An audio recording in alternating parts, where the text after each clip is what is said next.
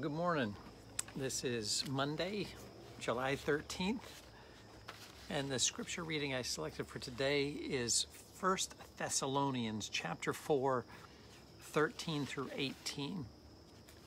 1 Thessalonians is the first writing of the New Testament, so it's the earliest writing. So this is capturing Paul's thoughts. We refer to many of Paul's epistles or letters as occasional letters, not that he wrote infrequently. That's my sin. Occasional means that he's responding to an occasion, and that's what warranted his response to these budding Christian communities. So let me read this and I'll comment on that a little bit more. But this is 1 Corinthians 4:13. Paul writes, "But we do not want you to be uninformed, brothers and sisters, about those who have died, so that you may not grieve as others do who have no hope. For since we believe that Jesus died and rose again, even so, through Jesus, God will bring with him those who have died. For this we declare to you by the word of the Lord, that we who are alive, who are left until the coming of the Lord, will by no means precede those who have died. For the Lord himself, with a cry of command, with the archangel's call, with the sound of God's trumpet, will descend from heaven, and the dead in Christ will rise first. Then we who are alive, who are left, will be caught up in the clouds together with them to meet the Lord in the air. So we will be with the Lord forever. Therefore, encourage one another with these words." So I'm going to speak to the fact that of how we as Lutherans would interpret, or we as Evangelical Lutheran Church in America, I can't speak for other Lutherans, but how we would interpret this within our larger theology. We'd say the occasion, or the primary occasion for Paul's letter, Paul writing the Thessalonians, was after Jesus died, was resurrected, and then ascended into heaven. There was an anticipation of his imminent return. And by imminent, I can't tell you whether that was weeks, months, days, or years. But certainly by this go-round, by the time of Paul's writing, we're past a decade of when Jesus had ascended into heaven. And people had begun dying in these Christian communities, and the question was being asked, what happens? What's going on? Jesus has not returned, and now people are dying. And so this is part of Paul's response to that question. This particular passage has been picked up in American, primarily evangelical Christianity. It got coupled with some writings by, I can't remember the gentleman's name now. I'm going to get it wrong because I'm going to say Snopes, which is the website you can check out for whether something's true or false. But this got bundled together in what became a real convoluted rapture theology, and that's not how the church itself understood it for 1,850 years, and how much of the world Christianity still does not understand it. But we have a brand within Christianity that takes this, links it with Daniel and a couple other things, and comes up with a whole lot. I read it primarily for the hope that it dictates, and I would say the ultimate hope that even when folks have died, the promise is that we will be resurrected. Now I'll skip over real briefly to another of Paul's writings, and this is Romans, which is one of his last writings. So you can see how maybe some of his things have evolved. So Paul writes in the 8th chapter of Romans, "No, in all these things we are more than conquerors through him who loved us. For I am convinced that neither death, nor life, nor angels, nor rulers, nor things present, nor things to come, nor powers, nor height, nor depth, nor anything else in all creation will be able to separate us from the love of God in Christ Jesus our Lord." And had never put this together till just this moment because I'm preparing sermon or looking forward to the sermon for this coming Sunday. And it's the wheat and the tares, and it's as Jesus explains it at the end, it'll be the angels who come and separate the good and evil. And so I'd never put that together with this Roman text where Paul writes, "For I am convinced that neither death nor life nor angels will be able to separate us from the love of God in Christ Jesus our Lord." Like I said, that epiphany just came to me live and in color, as is often happens. And so I don't know if I'll make anything of that throughout this week of musings before next Sunday's sermon, but it definitely is one of those connections that I'd never made before today. Well, I spoke of that being the ultimate hope. I say that because one time, and it was very early on in my pastoral ministry, I was called to preside at a funeral in Bluffton. And as happened, Sun City is a huge community down there. And what happens occasionally is that people plot out their retirement and it doesn't go the way they'd anticipated. And in this particular instance, it went very bad in that a couple had just relocated, so they really hadn't connected with anybody local. And then the spouse died, she died. And I was called on by the funeral home to prepare the funeral service.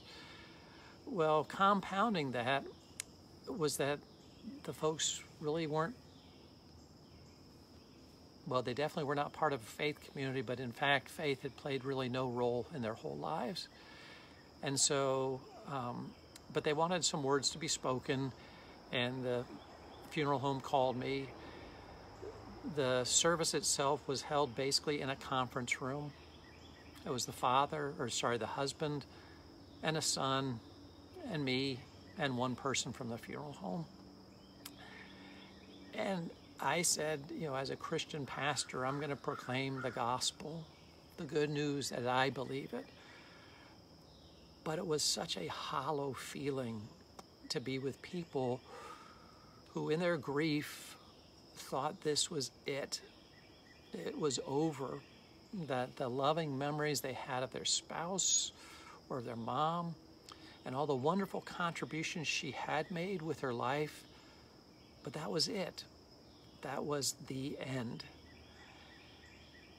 And it just, like I said, it left me with such a hollow feeling for them. And my hope is that at some point in time, not because I fear for their souls, not at all. I wish for them, I hope for them, a hope that says that nothing separates us from God's love, not even disbelief. I hope that this woman, after death, while we as humans are so bound by the construct of time and God is beyond time, I really hope there might be one great surprise afterwards, which is for anybody who doesn't believe, they get enough of a glimpse to say, how about now? And that moment to say, oh my God. So that's my hope for people.